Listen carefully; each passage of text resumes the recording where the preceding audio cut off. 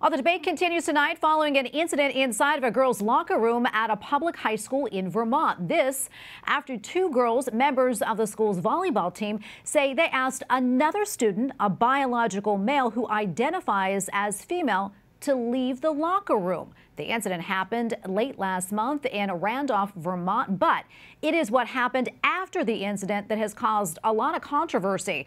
That's because when some of the athletes and their parents expressed concern, they believe their concerns were basically dismissed. And here to tell us more about this is Margaret Olohan, senior reporter at the Daily Signal, who has been following this story. Margaret, great to see you. Tell us more about the situation. And also, I understand that you were able to attend a school board meeting earlier this week about this very thing. Yeah, well, Tracy, great to be here as always. I actually just got off a plane coming back from Randolph, Vermont, where I've been all week. We're about to release a video from the Daily Signal sharing these girls' experiences and their thoughts on this whole situation. We went up to Randolph on Tuesday afternoon. We got there just in time for a school forum, which was led by the superintendent. All these parents came on both sides of the issue and brought their daughters.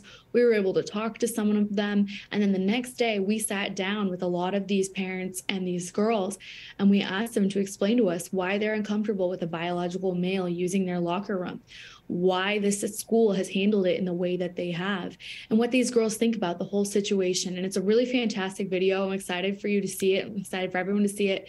And it will be going up momentarily on the Daily Signal website.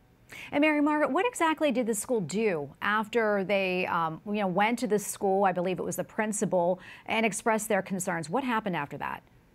Yeah, so what the girls tell me is that this biologically male student who identifies as transgender is playing on their volleyball team, went into their locker room, and two of the girls, Blake and Kayla, told me today that they were in there and they were changing. And from my understanding, a couple of the girls were in their underwear, they were putting on their shorts or their shirts.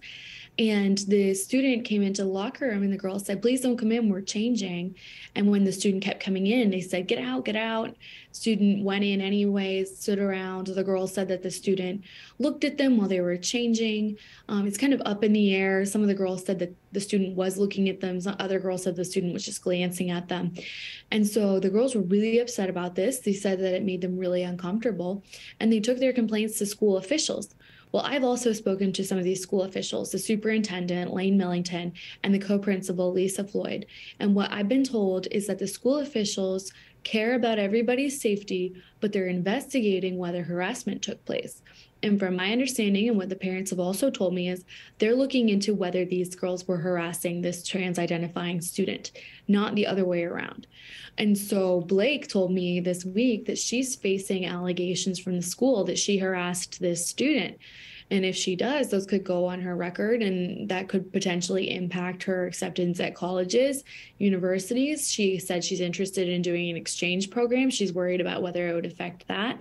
But she also told us that she doesn't regret speaking out, and she spoke out to us in this video, which I think will gain her more criticism and potentially some positive feedback. And she says she doesn't regret speaking out because she thinks that people need to know the truth, and that school officials should be aware that they need to pay attention to these girls' feelings and their discomfort at having a biological male in their space. All right. So basically, as I understand it, that the student who identifies as transgender, the biological male, still gets to use the locker room, and the girls maybe have to change in stalls. Is that correct? Well, what actually happened is the school kicked all of them out of the locker room. They said, "We're not going to deal with this right now." So they told all of the volleyball team, including the trans student, "You're all going to have to use separate bathrooms while we resolve this issue, separate locker rooms." And so they all are using separate locker rooms. And some of these are individual spaces. So when we were at this school superintendent's forum on Tuesday night, we saw some of these restrooms. It's kind of weird. They have both the male and the female symbols on the sign, and then you go inside and there's a big door, and you open the stall door, and there, there's the toilet and the sink, but there's a big space, and you can tell that they ripped out some of the other toilets to make these kind of unisex bathrooms.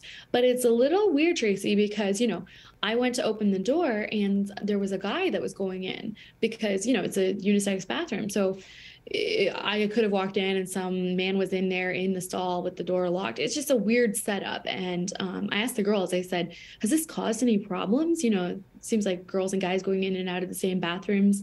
That seems like it could be, you know, potentially problematic. And they were like, yeah, people get in trouble all the time for going in and out or messing things up or not behaving.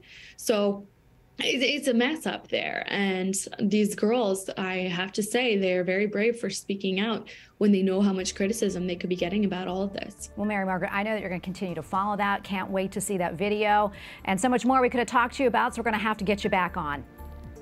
Oh, thank you so much, Tracy.